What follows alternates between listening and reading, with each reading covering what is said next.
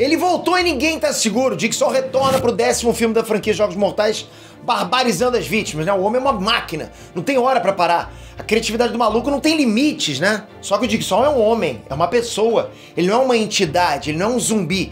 Ele não é uma força da natureza. Ele é simplesmente o John Kramer, um sujeito que tomou uma decisão macabra. E o povo quer saber por quê? Por que ele tomou essa decisão?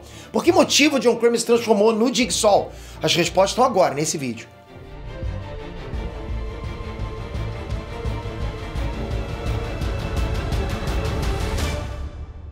Menos de R$1 por dia para você ter acesso ao melhor treinamento de YouTube backstage da internet.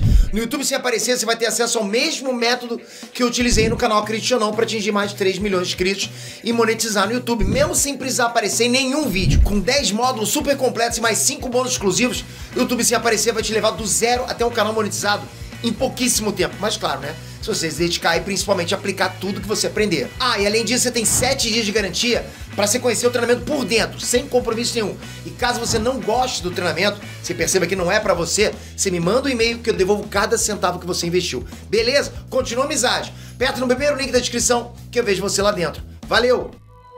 Inés Trunks, Peter aqui. Galera, o cinema de terror vive de vilões, né? Quando a galera curte o filme, ele vira franquia. Quando a galera curte um vilão, ele vira uma lenda.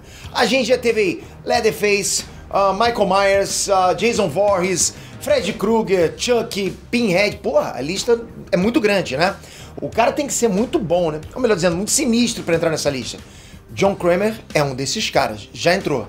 Só que o John Kramer tem um diferencial em relação aos outros. Ao contrário da maioria dos monstros icônicos do cinema de terror, o Jigsaw não é sobrenatural, ok? Ele morre. Ele não tem poderes, ele não é imortal, muito pelo contrário. Jigsaw é uma invenção do John Kramer. Vamos falar sobre isso agora, mas eu quero antes fazer uma pergunta. Você é do time que torce pro John Kramer ou você é do time que quer que ele morra logo? Comenta aqui embaixo. I wanna play a game. Quem que nunca ouviu essa frase do cinema? É ouvir essa frase, porra, e trancar, né? Passa nem sinal de Wi-Fi.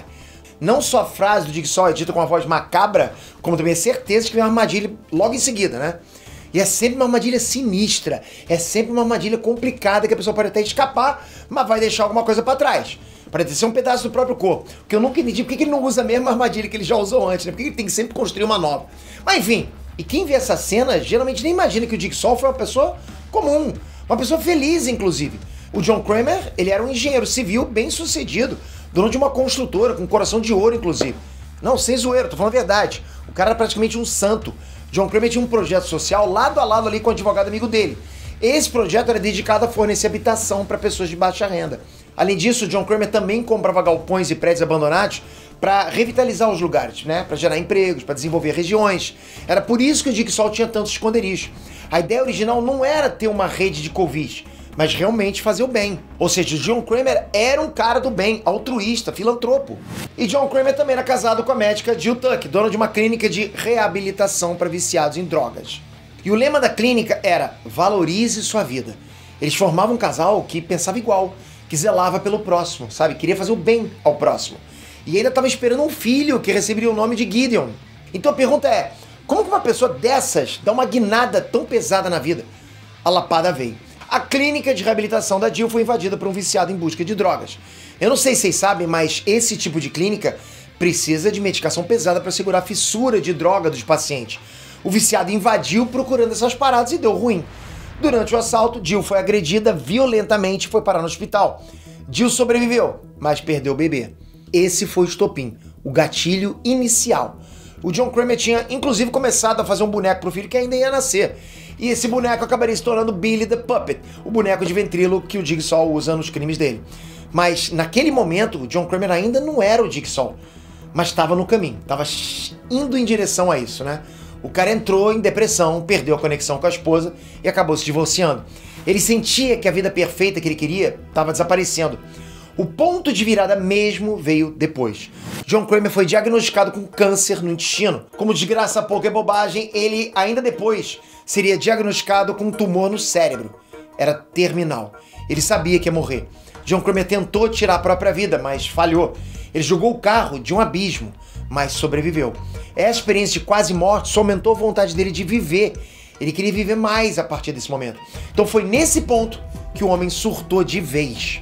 O Kramer começou a enxergar as outras pessoas de uma forma diferente. Ele via que muitos estariam desperdiçando o dom da vida. Sente só o que ele acabaria dizendo para um policial depois, abre aspas. Sim, estou doente, detetive. Doente da doença que me corrói por dentro. Cansado de pessoas que não apreciam suas bênçãos. Cansado daqueles que zombam do sofrimento dos outros. Estou farto de tudo isso. E fecha aspas. A partir daí, John Kramer decidiu que iria oferecer uma forma das pessoas enxergarem a importância do dom da vida. Como? Fazendo armadilhas mortais. Ele escolhia as vítimas dele, entre os desiludidos, os drogados, fracassados, pessoas que estariam na mente dele desperdiçando as próprias vidas. O objetivo das armadilhas nunca foi matar ninguém, mas testar. Se a pessoa passasse no teste, ela ia sair daquilo amando tá viva. Se ela fracassasse, bom, significava que a pessoa não merecia viver. A primeira vítima do John Kramer foi justamente o viciado que provocou a morte do filho no ventre da mãe. Ele sequestrou o cara e prendeu na primeira armadilha. O Kramer viu que tudo o que aconteceu não tinha mudado a vida do drogado. E o Kramer não agiu por vingança, mas por um impulso, uma convicção de que ele precisava ensinar uma lição para aquele drogado. Bom, não deu certo, o cara morreu. John Kramer cortou um pedaço da pele da vítima na forma de uma peça de quebra-cabeça. Ali a transformação ficou completa.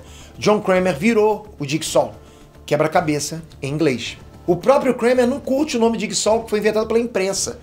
Ele não se identifica como um assassino serial, mas como um homem com uma missão quase divina. Macabro é pouco, né? Você conhecia a origem de Jigsaw? Curtiu? Comenta agora aqui qual vilão de terror tem a melhor história de origem. Michael Myers, Jason, Freddy Krueger, ou você prefere o Jigsaw mesmo? Comenta que eu trago pra você a origem completa do vilão, do porquê que ele passou a matar. Tô esperando os comentários. Toca aqui, não sai sem a sua inscrição, porque é muito importante você inscrito nesse canal, principalmente nesse momento de corte de alcance do YouTube. Aconteceu, né? Achei que não ia acontecer com o 𝐏𝐿, mas aconteceu. Então, tamo junto sempre, obrigado, até a próxima.